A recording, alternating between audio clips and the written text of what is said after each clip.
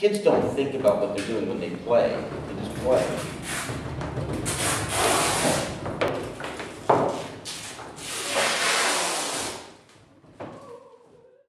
Well, it's called the Theater of Trash, and I ask people to bring a bag full of objects and rubbish and various detritus and offal from our glorious civilization.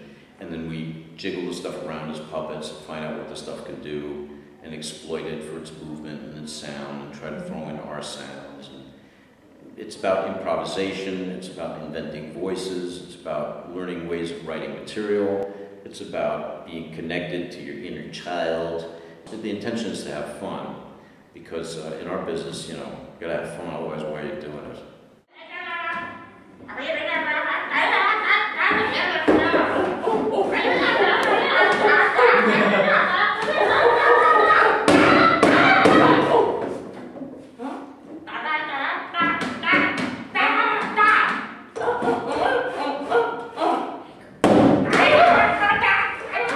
They all did something that was interesting, which is really quite unusual. I mean, there's like 20 people here, and they really, you know, I was really impressed with their bravery and with their curiosity and their attention paying, and so yeah, and also their creativity. And it's amazing because a lot of these people have never touched a puppet or a found object or whatever, and yet, you know, you see what they do.